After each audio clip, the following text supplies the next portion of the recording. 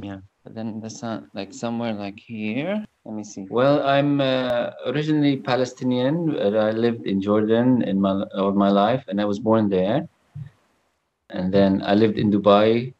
I've been to Germany, so I've been like all over the place, in lots of places. But yeah, it's a good question. Who I am. I think it started from an audio perspective because the Arabic culture is so rich with poetry. You hear it everywhere. There's poets coming and going. I was listening to poetry and I wanted to express myself visually. Like, okay, I need to put this into a film, a visual medium. The poetry was not enough.